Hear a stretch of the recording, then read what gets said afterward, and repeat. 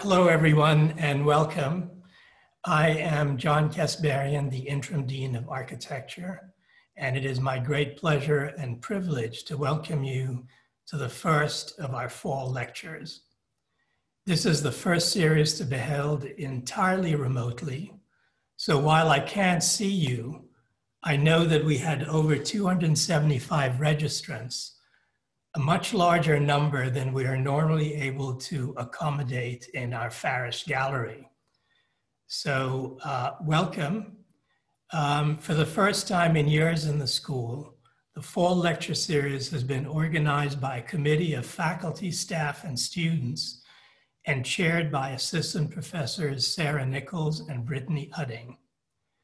The theme of our series, Race, Social Justice, and Allyship, is a very first step in our response to the legitimate and timely concerns of alumni and students, including faculty and staff, to act decisively in implementing long-term change in the ways we recruit, educate, and foster future generations of architects, and to forcefully address racial and social injustice and all the pressing issues that confront us in these strange and unprecedented times.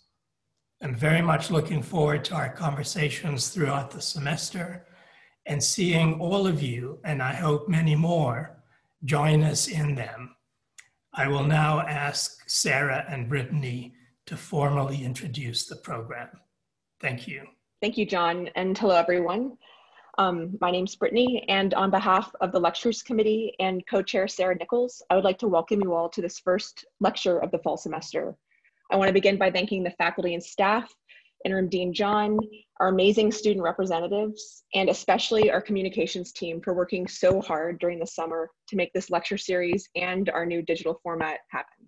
The Rice Architecture Fall 2020 lecture series on race, social justice, and allyship is part of a school-wide initiative to keep the focus on systemic racism and injustice brought by the Black Lives Matter protests across the world, acknowledging the physical violence against Black people, as well as the political, social, and economic violence often inscribed in space.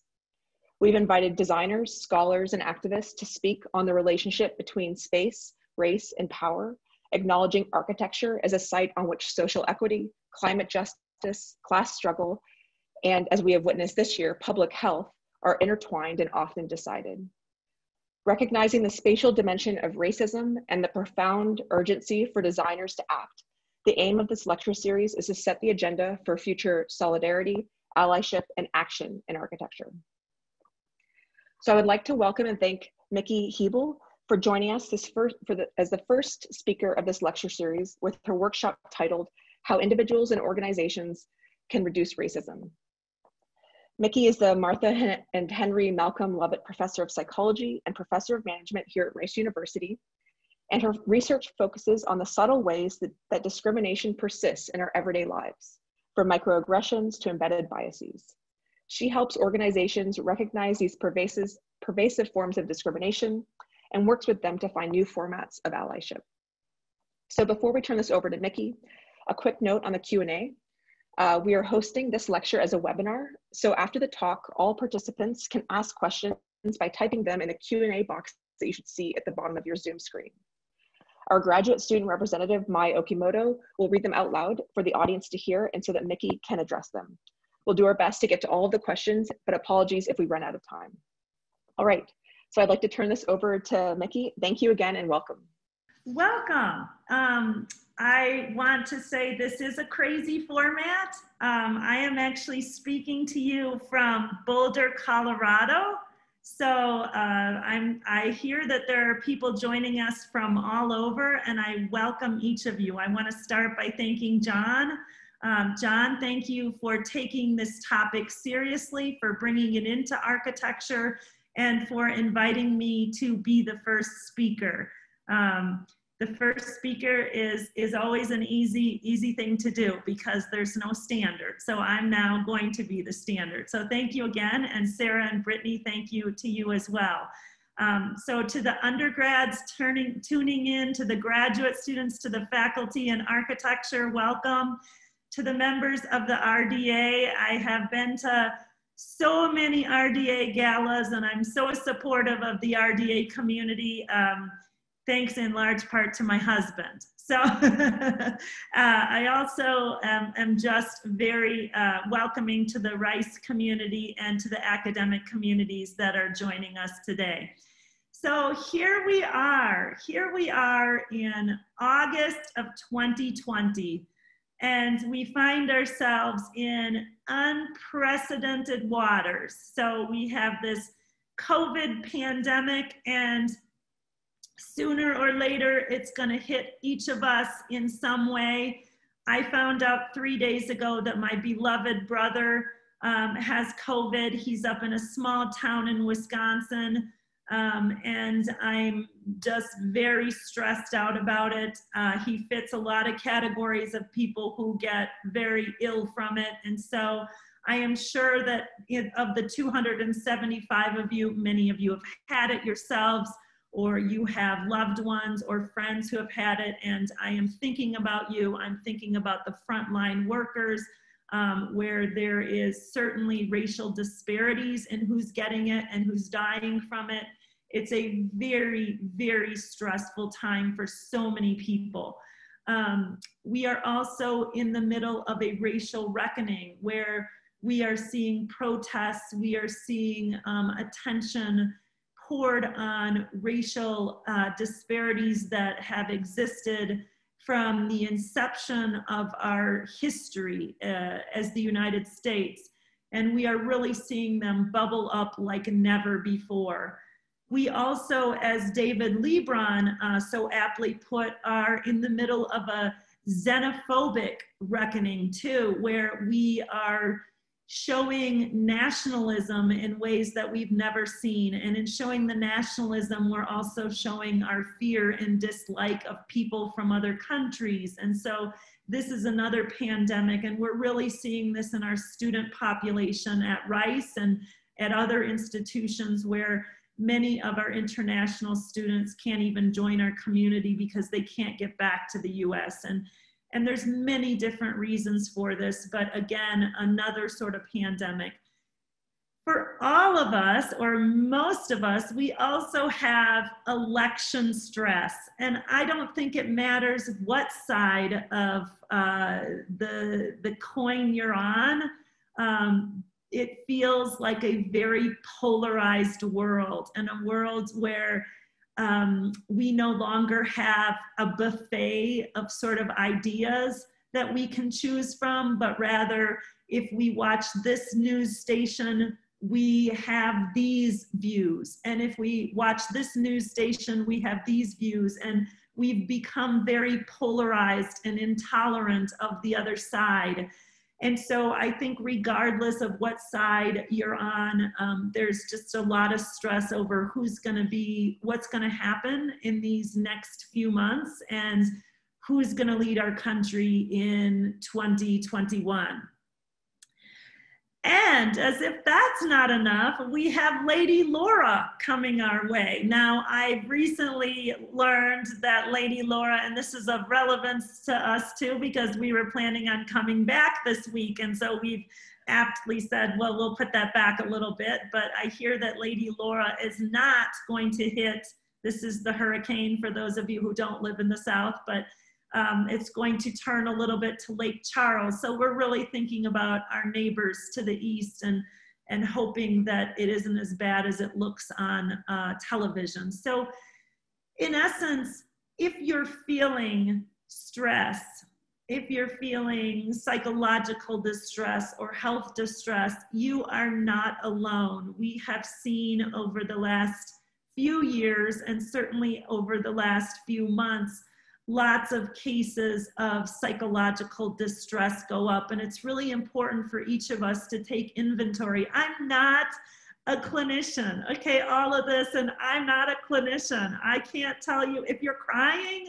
I might be able to say, well, you might be depressed, but I'm not that kind of psychologist. But what I can tell you is it's really important to take inventory and to get into routines and make sure we're taking care of ourselves and of our loved ones and of our community. So with that, I will just say I'm really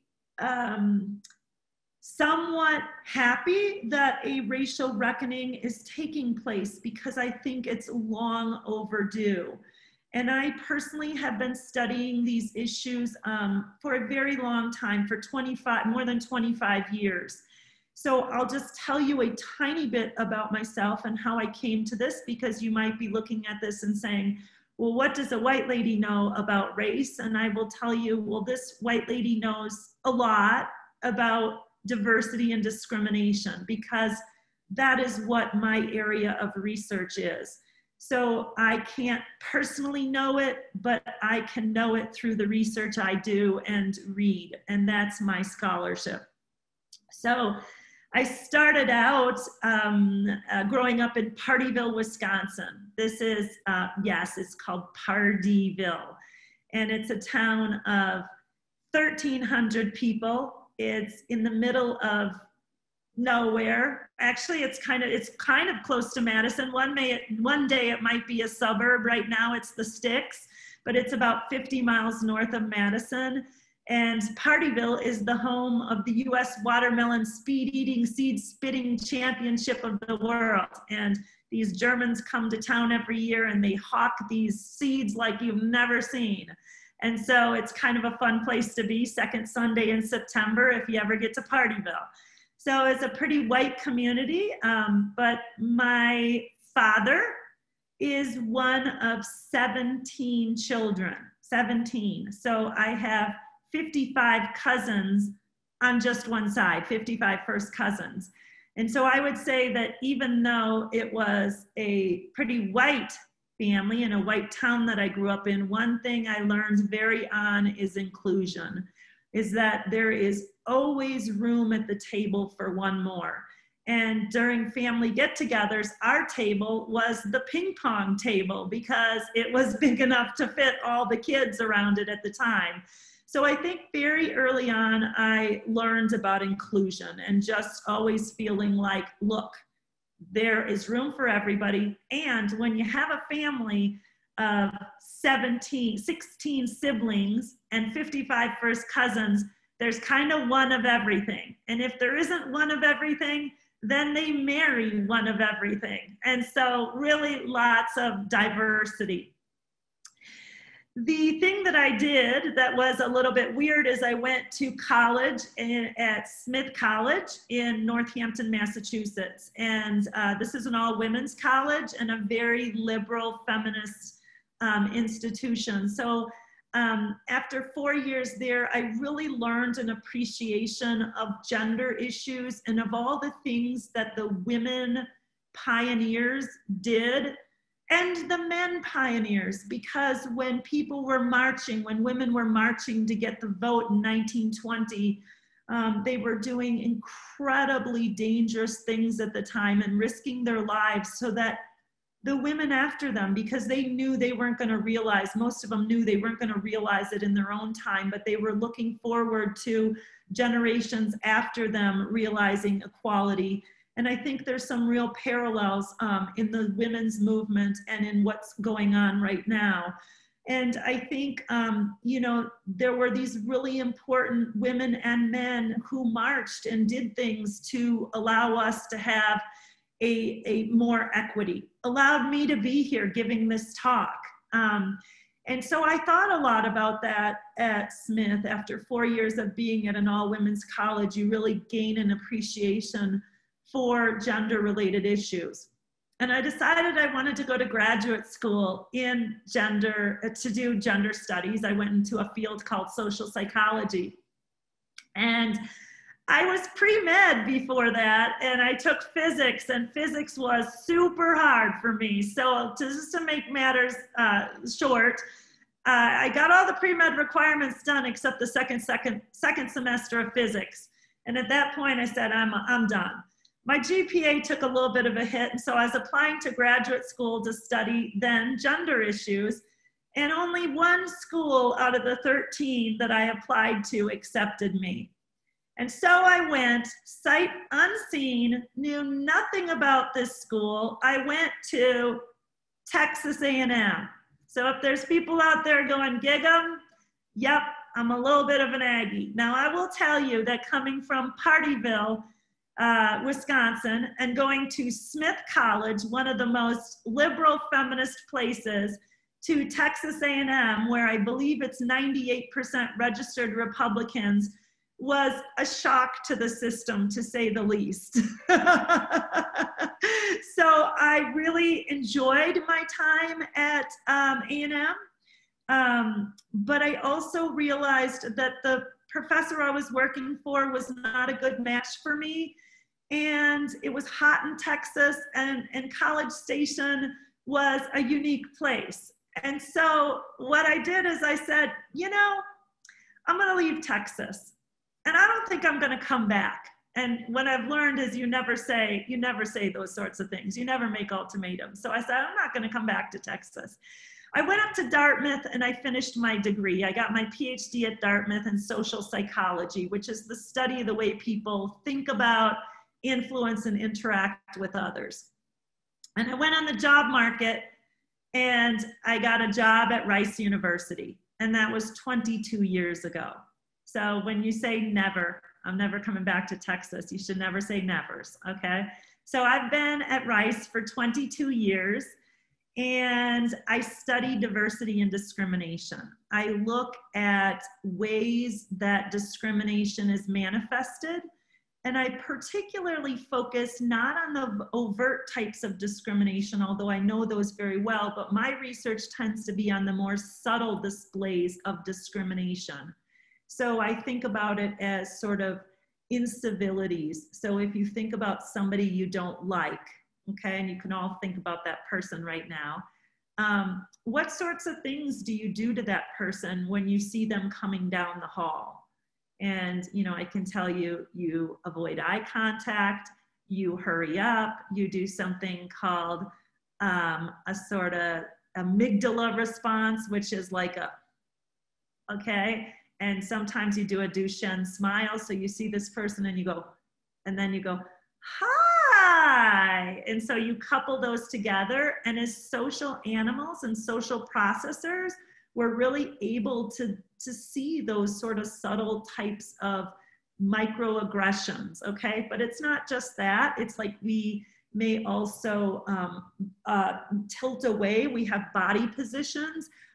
We actually try to get out of the conversation as much as possible and as soon as possible. The students tell me that they actually put their cell phone up and pretend that they're on a fake call so they can just move right by the person. And these are the sorts of microaggressions, or what I call subtle types of discrimination. Some people call them unconscious bias or implicit bias, because in some ways people are aware of them and in others they're not. And they're pretty pervasive. And that's what I study in a lot of detail. And then I also study interventions as well. So how can we make, how can individuals reduce those biases, and how can organizations reduce both the overt and the subtle types of biases? And there's lots of different ways that they can do this. You're going to hear a little bit about this in my Juneteenth talk. So I was asked by John to give a talk, and I thought, well, I just gave this talk on Juneteenth, and in June, they had an inaugural Juneteenth series of talks at Rice University that were also virtual. And I was the 9th out of 9 speakers. Now, I will tell you, I make reference to this in the Juneteenth talk, which you're gonna see, is I was on the softball team at Smith College. And one of the things you know about the softball team or baseball teams, if you watch, you know, Major League Baseball or whatever, is the 9th batter is always the weakest one. So when they said, you're going 9th, I got it. But actually I got some really nice messages afterward when I used the metaphor, which was, you really did a cleanup and nice job. So I'll take that. But now John put me as the first batter. So I feel like I've really progressed. And the first batter is a quick batter, and they have a high on base percentage. So I don't know, I'm gonna make a quick little, just sticking with that metaphor, I'm gonna have a little bar, and then hopefully your other speakers can get on base too, okay? So that's what I'm gonna say. Now, the way that I think this is gonna work is that you're all gonna get to tune in and see that Juneteenth talk. And then afterward, what I'm gonna do is a graduate student in the architecture department is going to do a Q&A. So all of you get to ask any questions you want about the racial reckoning or anything in the area of D&I. I should tell you also that not only do I do diversity and training research or just research in general on D&I issues, and I don't just do them on subtle biases and discrimination. After 22 years, that would get dull. I do it on ally training. I do it on bias training. I do it on almost every group that has faced discrimination. So I can talk specifically not only about race, but also about LGBT, about gender issues, about disability, many of the groups that are stigmatized. So I also do consulting and work with organizations, whether it's the medical center or corporations. I train individuals, and then I also train diverse graduate students to be the next generation of PhDs. So that's sort of what I'm like. That's sort of what I do. I'm very proud to be at Rice University. I think that I'll probably spend my career here. There's only one other place I'd go, and I've already told Stanford whenever they want me, I'm available. But otherwise, I'm gonna be at Rice. And so I think that what you're gonna next see is you're going to see the Juneteenth talk, and please think of any questions you have, and then you'll share them on the chat feature, and May will ask them to me, and I look forward to answering them. Our final speaker this afternoon is Dr. Mikki Hebl, Professor of Psychology and Management. She holds the Martha and Henry Malcolm Lovett Chair in Psychology. She is an applied psychologist who is interested in the ways in which social psychological phenomena can be applied to industries and organizations. Specifically, her work focuses on workplace discrimination and the barriers that stigmatized individuals, such as women and ethnic and racial minorities, face in social interactions, the hiring process, business settings, and the medical community. In addition, she addresses ways in which both individuals and organizations might remediate such discrimination. She holds a doctorate from Dartmouth College and has more than 100 publications in journal articles, book chapters, and edited books. And her topic is how individuals and organizations can reduce racism. Hello, Rice community. I played softball in college, and they always put the weakest batter in the 9th position. I'm in the 9th position, and I have gone before one heck of an amazing lineup today. But I am just happy to be in the game, and I'm happy to be tuned in with you today on such an important occasion. I thank our dean, I thank our provost, and I thank our president for organizing this Juneteenth lecture series. And I also thank each one of you for tuning in and for being willing to learn and stretch yourself. I've been studying discrimination for 25 years. And I think after 25 years, I should be at the top of my game. I shouldn't discriminate. I should excel at being anti-racist. But I sit before you as someone who tries to be anti-racist, but sometimes fail. And I invite you to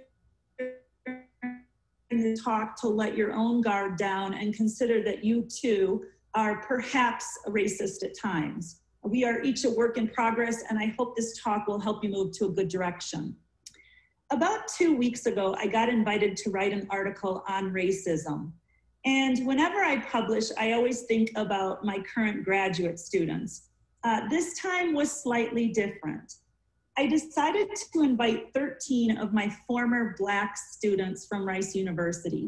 11 of them are now currently holding or almost have their PhDs in psychology. They're in academia at schools ranging from Yale to San Luis Obispo to Indiana University.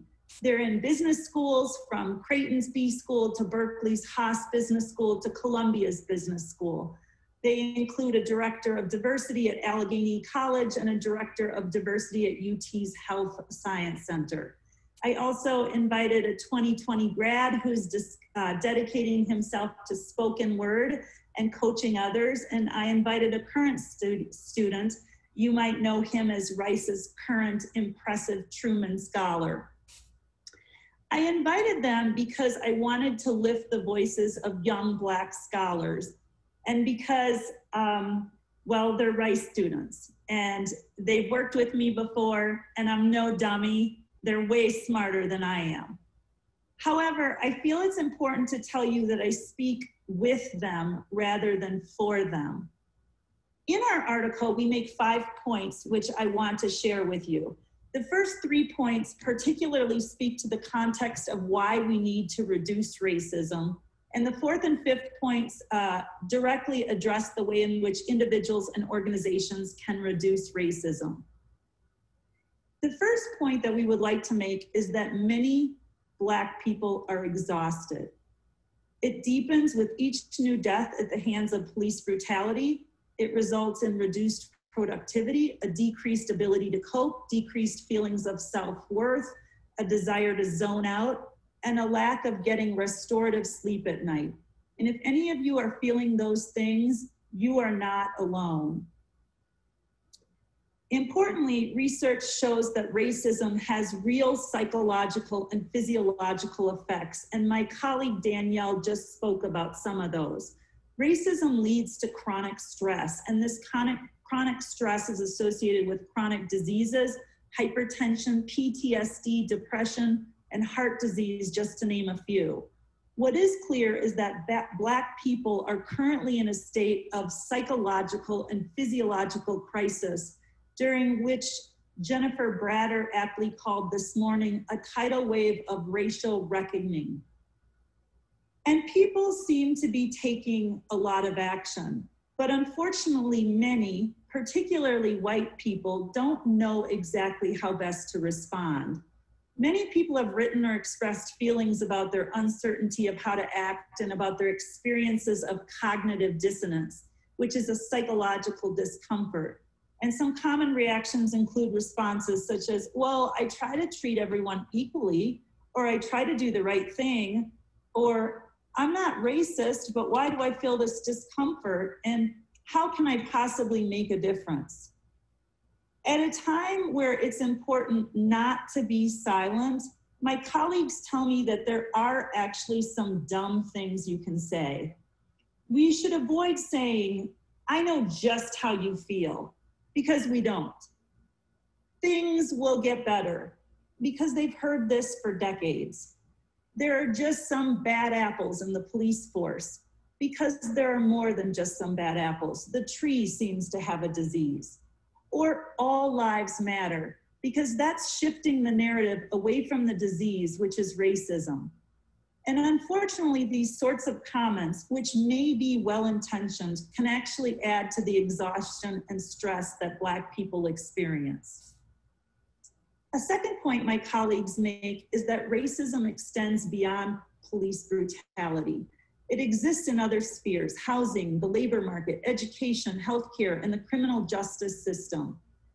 And it's cumulative. The disadvantage accumulates across generations. It accumulates across a single domain. A poor elementary education often restricts later education. And it accumulates across domains. As Alex Berg aptly showed this morning, housing often influences education. Research shows that within race differences can be even larger than between race differences. In one of the most disheartening studies I've ever read, Jennifer Eberhardt at Stanford found that Black men, particularly those who look more versus less stereotypically Black, are more likely to get the death penalty, even after controlling for the severity of the crime. In our own research, we found that highly stereotypically looking people have decreased social networks and receive relative to their less stereotypical. And you see how we control for these with the images, with some of the images you see right here. It's terrible that the color of skin in 2020 affects real academic advisors' decisions about which students they recommend for taking difficult STEM classes, but that's exactly what we found. These academic advisors from all across the country were less likely to recommend the more versus less stereotypical Black women, an example of what you can see here. We found the same pattern for Hispanic men and women. Basically, the more they look white, the better off their opportunities are. It's also important to note that racism isn't just the overt discrimination. Racism involves the subtle behaviors too, the unfriendly stares, as you see here, the behind doors gatekeeping that keeps Black people out, and the microaggressions that Danielle King so clearly explained. These more subtle areas of discrimination are the focus of much of my own research, and these are taxing beyond belief. A third point my collaborators also stress is that even with all the racism that is targeted at them, Black people are still blamed for the racism they experience. The American dream and the myth of meritocracy states that if you just work hard enough, you'll succeed. Or if you don't succeed at first, try again. And unfortunately, when Black people don't make it, too often they're judged as not having worked hard enough, not being good enough, or only awaiting handouts. And if Black people upset the status quo, as we so vividly witnessed Colin Kaepernick do over the last 2 years, they're punished. Colin silently took a knee, and he was vilified as anti-American and blacklisted, an appropriate word, from playing in the NFL. As a discrimination researcher, many people ask me, how can they reduce racism? What can they themselves do? And this is the fourth point that my collaborators and I make. Our education and awareness is paramount to reducing racism. These are actions we can adopt at the individual level. Each of us needs to invest in becoming more aware of African American history, not the more whitewashed version of it that we've long been given. We need to read the works and words of Black and diverse scholars and of all the scholars who are working in this space. I've listed some books that were recommended to me. Perhaps you've read some or might be interested. I just finished How to Be an Anti-Racist, and as an academic, we need to engage in what Ibram Kendi refers to as educational suasion. We try to teach and persuade students to be anti-racist. Related to this, education and awareness often give rise to anti-racist behaviors. Research on effectively reducing racism suggests that we first need to become aware of the problem. That is, all of us are biased. We need to own this. We are all sometimes, perhaps unintentionally, engaging in racist behaviors. We need to sit down and sit with the discomfort this causes us. We need to listen to experts and reflect. And then we need to use that discomfort, that cognitive dissonance, to motivate us into acting. We are not off the hook because we know that everyone else has biases. This is harmful thinking. Instead, we need to realize that we can each be part of the solution. We must be motivated to act. And then we need to look at our options for acting and set goals. Empirical research suggests that goal setting that's most effective, and particularly in the sphere of reducing discrimination, are goals that are SMART. They're specific, measurable, attainable, relevant, and time bound. What else can we do to reduce racism? One study my student, who is now a professor at Cornell, did showed this in her undergraduate thesis. She conducted a field study to see how effective allyship behavior is in condemning or condoning discrimination. She asked people walking by on sidewalks to stop and participate in a research study. Their job would be to give their responses to the acceptability of racism, but they had to give their answers after they heard an ostensible participant, who was actually an actor in our study, either condemn or condone discrimination. Importantly, we found that allyship worked. And we replicated this just 2 years ago. When actors condemned racism, our participants did too. But unfortunately, it also worked the other way. When actors condoned racism, so too did our participants. This finding lasted up to 2 months later. So modeling allyship is critically important in reducing racism. My colleagues and I have compiled a list of other things that we can do to reduce racism. You might look over this list and hone in on one thing that you can choose as your own goal. What are you willing to commit to? Can you find something? As my colleague Larry Perkins likes to say, diversity and being anti-racist is intentional and deliberate. And when he comes to talk to my class, he points to people and he says, sort of like the Lorax by Dr. Seuss, that is up to you. It's up to you, and it's up to me. And when he points to people, what he's saying is the burden is on each one of us. So please try to choose something here or elsewhere and make it your SMART goal. And then make it public. Tell someone else what you're planning to do, because we know that public commitment increases the likelihood of action. The fifth and final point my colleagues articulate is that we need anti-racist policies and accountability, not empty promises and more empty promises. These actions are steps we can take at the organizational level. I'd ask you to consider, as the authors of this recent Harvard Business Review ask, is your company actually fighting racism, or is it just talking about it? It's a good read that I recommend. Certainly, many organizations are publicly acknowledging that Black Lives Matter, but we need to hold these organizations accountable. Where were they 4 years ago, decades ago? Will they be here tomorrow, in 2 years? Is this change real, or is it only for optics?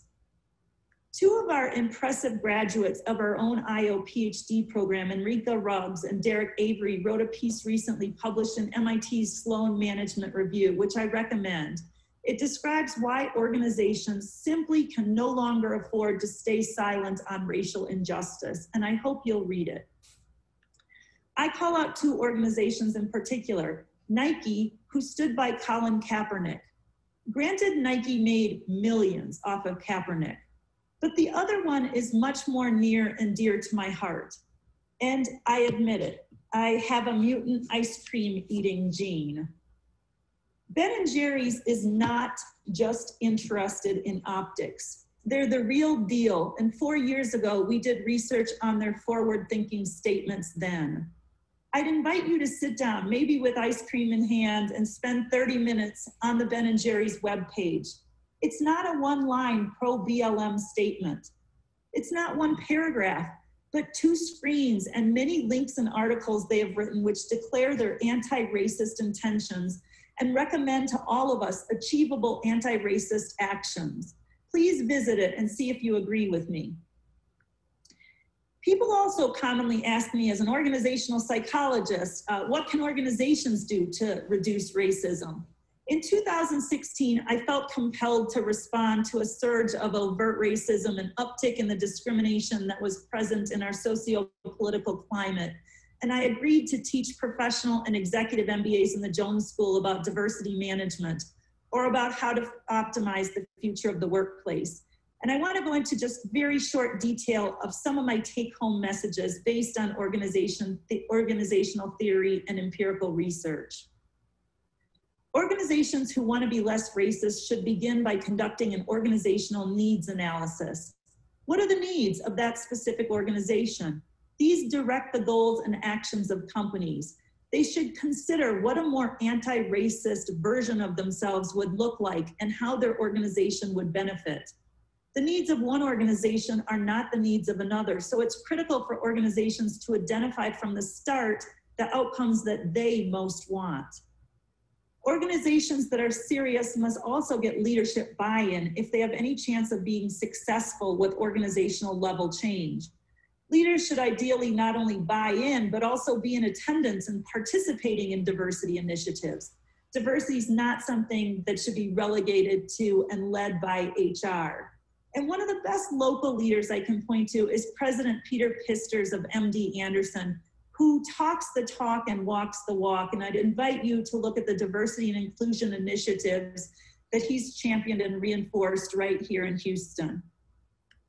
Of course, organizations must have representation and mobility throughout the organization. So not promises of we will have this sort of numbers in the future, but numbers now. The demographic makeup of our country shows there's a little excuse of organizations not having diversity.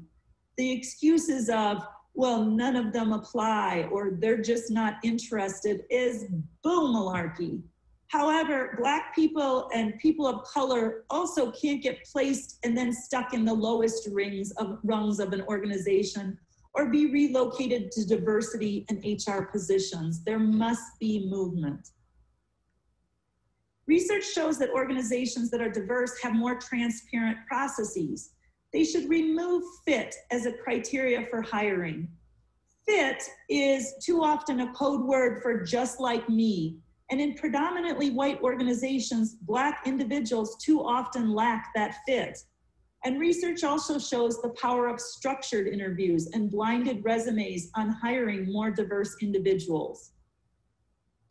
There's a lot of talk about diversity training, bias training, and ally training.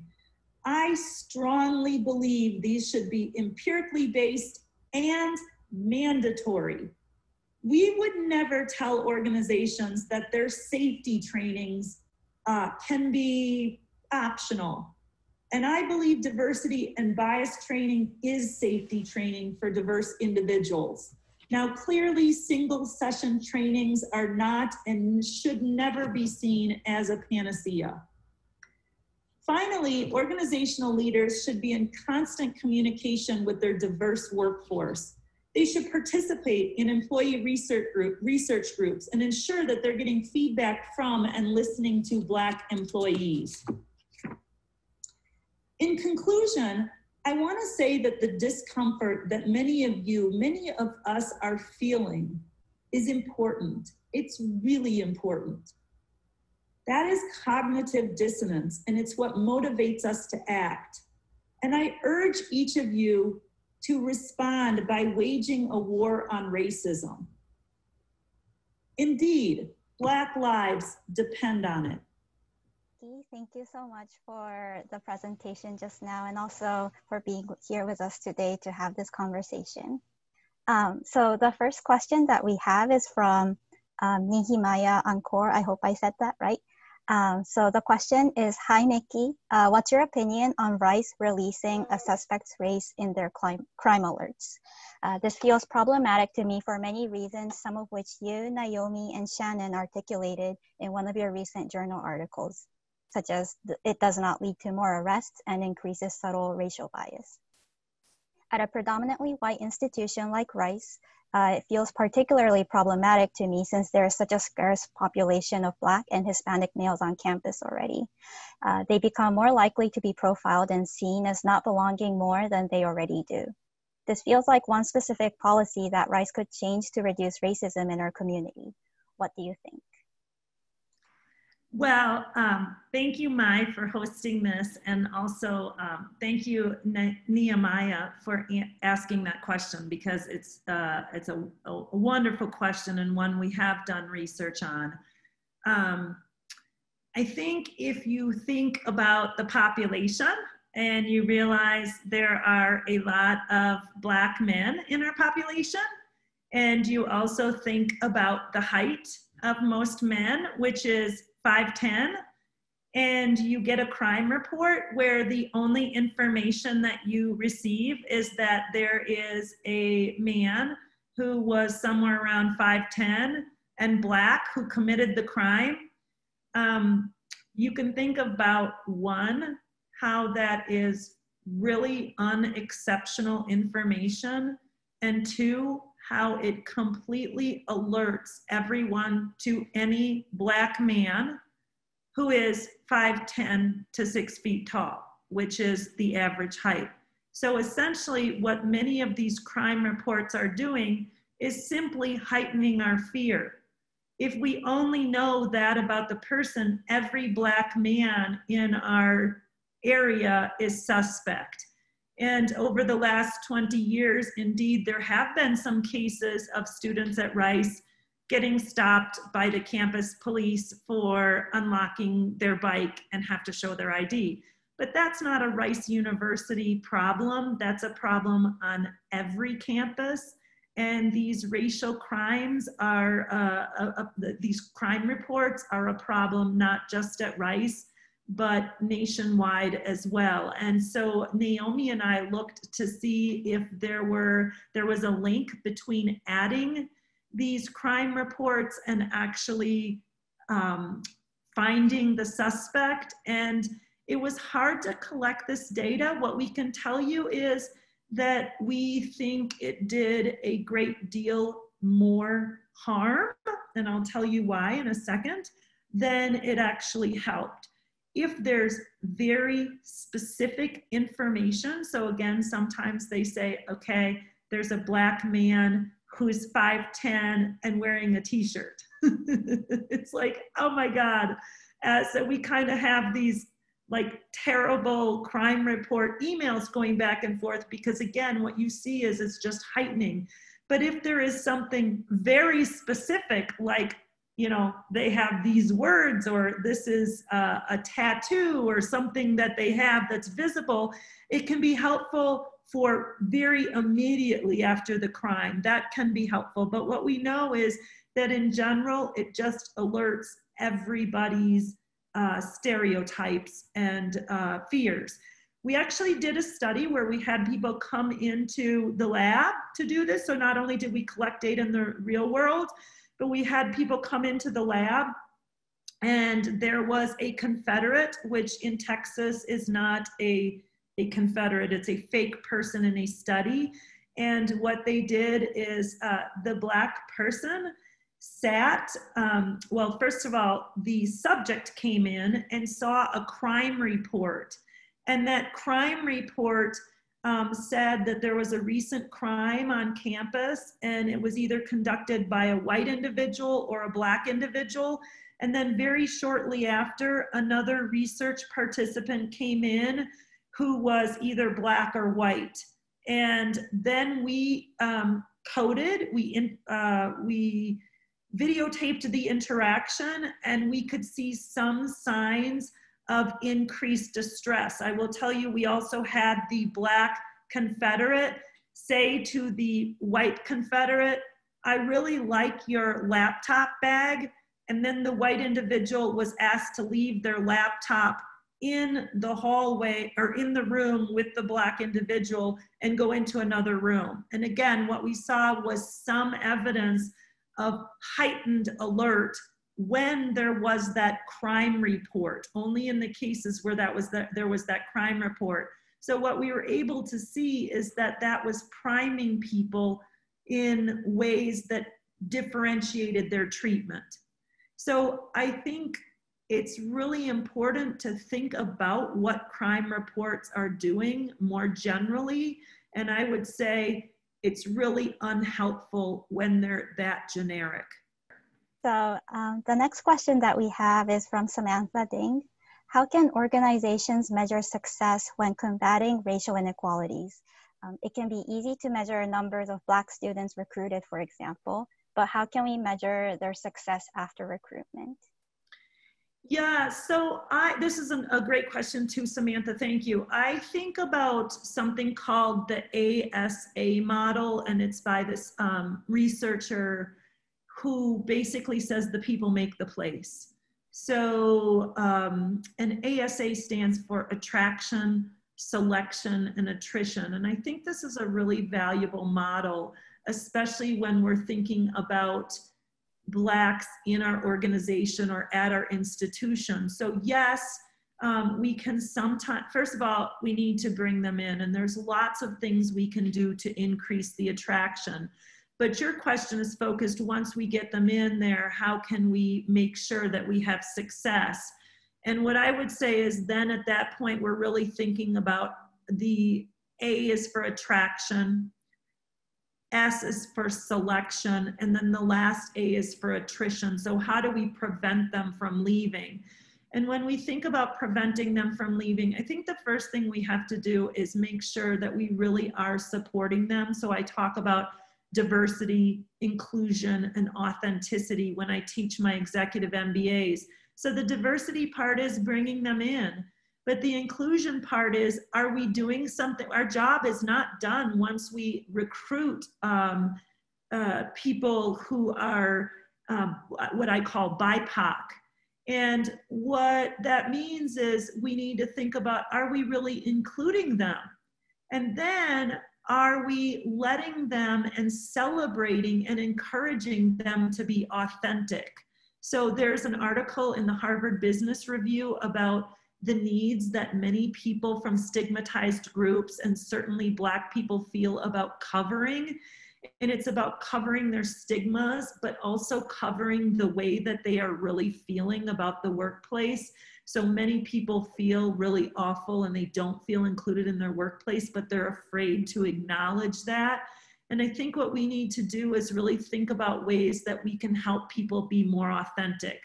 That includes listening. So it's about really this metaphorical muting ourselves and really listening to the experiences that our Black colleagues are having. It means amplifying their voices. It means making sure that they have mentors, making sure that they have sponsors.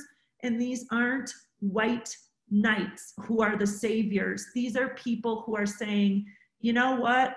I know it's hard and I'm going to see you through this and I'm going to expend some of my blue chips to make sure you get through it. Not because the focus is on me, the focus is on you.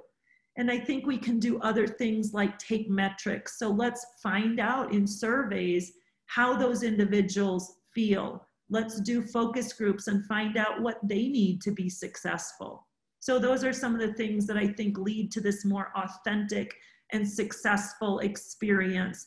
People are able to see through them too. Like we can see the differences between optics, just saying, oh, we're a place that values diversity and bringing people in versus the people who really walk the walk and talk the talk. I think the next question, it's an extension of the earlier one, which is about the metrics trying to capture these qualitative experiences. So this is from an anonymous attendee. Great talk, thank you. Could you speak to any data or research on the effectiveness of the bias training and initiatives that are already mandatory at Rice? My question is really, are there any initiatives on campus that are showing results that we can do even more of? Yes and no. So first of all, there are a lot of diversity consultants out there. And what I would say is it is much more complicated than just getting people together and teaching them about bias. That's really important. Learning about bias is so important. I sometimes teach executive MBAs and they say, I'm not biased. I hire women, I hire racial minorities. And I'm like, oh boy, oh boy, we have our work cut out for us, okay? What I would say is we've had a couple experiences to collect data ourselves.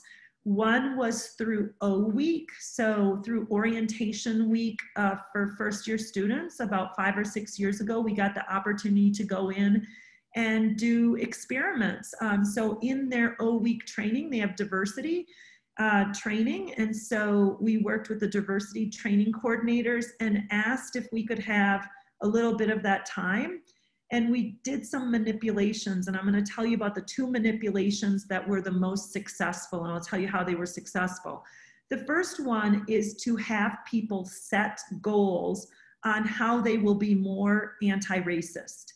So we actually had these individuals, these students, set goals on how they could be less biased, less prejudiced, less discriminatory against Blacks on campus. And so they had to write these goals down, and they included things like befriend, don't laugh at jokes, go to a Black Student Association meeting.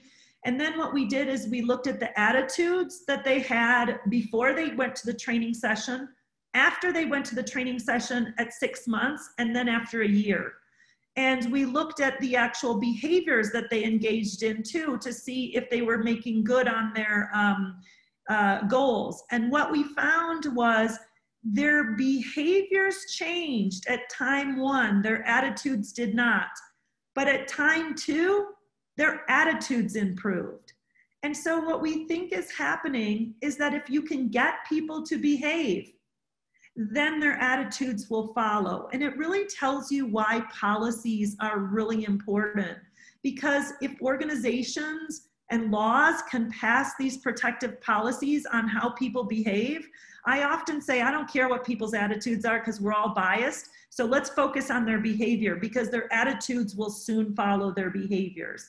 Another thing we found in the training that was super effective was something called perspective taking. And it's having them think for a reflection period of time of things that they can do, or of things that it would be good for them to do to consider another person's perspective. So in our case, what we did is we had them write about what it would be like to be a Black person on our campus at Rice.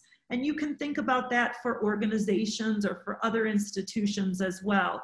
And that again was linked to increased attitudes and increased behavior. Another thing we did in another study was we looked at what happens when we do diversity training, but we don't just do diversity training for the individuals, we also do it for their management, for their managers. So what we know, and we did this also through O Week by asking the O Week advisors to take part as well. And you can think about this as in organizations, a lot of times we send the new people to get training, but it's never reinforced because the management hasn't taken part in it. So what we found is it's really important for the managers to take part in it too, so they know what they're referencing. And I would just say a really important thing to do is a needs analysis on the organization before diversity training is ever done. And what that means is the issues that we have at Rice University with respect to Blacks may not be the same issues that we have at University of Michigan, or that we have at Anadarko, or that we have at an architectural firm, okay? In some cases, there may just not be any. In some cases, they may be running out the door as soon as they can. In some cases, they may be happy in some aspects, but not in others. And so before we do this training, what we really need to do is understand what's going on in each of the organizations. And then finally, what I would say is we actually are doing this project with the University of Houston where we're doing ally training. And there's some preliminary evidence that ally training is also super effective. And again, what it has to do with is finding out, first of all, before you do the ally training, through focus groups, what are the Black people within an organization experiencing? So we can't just go in and do diversity training without talking to them and figuring out what they find to be successful within this particular organization and what they find to not be successful. And what we find is when we can focus on that and then train other individuals to be allies, that's been successful. So the last question we have is, how do you suggest minority students engage with their surroundings to improve on the current conditions of their learning or social environments without holding the burden or responsibility for educating peers or the school administrations? What is the shared responsibility for improving racial relations? And I wanted to tack on some of the other questions that's been coming up. And so what are some of the ways in which we can, for instance, call out the subtle biases that's happening unintentionally amongst our peers, either as the directed person or the recipient of that bias, or as an observer, as a bystander? How is it possible to have these kind of conversations that is uncomfortable? So thank you for that question too. I first of all want to say my email, as you can see, I think my name is showing up. It's hebl And my email is hebl@rice.edu. And because I'm a long-winded talker, I'm so sorry. I am spending a lot of time on these questions. If I didn't get a chance to answer your question and you have it, I'll try to look at them on chat, but I don't have your email. So please email me your question and I will answer it. And I'll try to do that today. This is another great question. And we actually have research that's funded by the NSF, that's looking at this exact question. So first of all, I want to say there are lots of strategies that minorities, that BIPOC, that Blacks can take, Black students can take to reduce the discrimination. I don't like to focus on those as much because it puts the burden on them. Although sometimes they say, yeah, but what can I do? And so there's strategies like acknowledging, there's strategies like compensating, there's strategies like just bringing it out into the open. And those they can be very, very helpful. However, the point of what was in that question was exactly right. That's putting the burden on the victims. And what we really want to do is take the burden off of the victims. So the answer to my last question, I think, is sort of paramount, is there's two sorts of things. One is allies. And so we're doing this research that's funded by NSF that looks at when whites hear BIPOC individuals or see or witness BIPOC individuals in STEM classes experience some subtle forms of bias, what do they do? And so we presented students with a number of scenarios and asked, what would they do in these situations? And do they recognize the bias? And what I will tell you is sometimes they don't recognize the bias. And it's pretty strong that they're not recognizing it, especially when it's subtle, because we're all focusing on our own lives, not on, oh, how does my experience her every day? We're kind of stuck being sort of egocentric actors in a world where we're hit with all these pandemics and then all the stuff we got to do today, right? So I can't go and think about, well, what's my doing? So first of all, they're not recognizing it to a large extent. And then second of all, even when they do recognize it, they don't often think it's as bad because usually they just see one instance. And so they may say, you're taking that to, they just meant it as a joke. And again, that's because I, Mikki Hebl, only saw one incident toward you. I didn't see the incident that you experience every hour or every day or whatever it is. And so what we're trying to do is get people to feel a little more responsibility about the bias, the subtle biases that they witness others experiencing. So in a sense, it's a little bit like ally training. And I think we need to do that. And then we also need to simply educate people. Like people, when they become aware, they say, wow, I just didn't know that. In our lives, we are the protagonists. So it's hard for us to see, oh, we did something really bad. But if we become aware of it and we're shown that and then told, well, this is how to do it better, education works, and maybe that's coming from an educator and a good place to stop. So thank you. Thank you for your questions, everyone. Thank you so much, Maya, and thank you, Mikki, for your time, your labor, and the generosity of offering to answer these questions after the lecture. And it was a really great talk. And so to our audience, please join us for the next noon talk on Wednesday, September 2nd, Architecture, It Is What It Is, but It Does Not Have to Be, with Enzilla Gilmore. I'd like to offer a virtual round of applause to Mikki, and thank you all for coming. See you next week, hopefully. Bye-bye.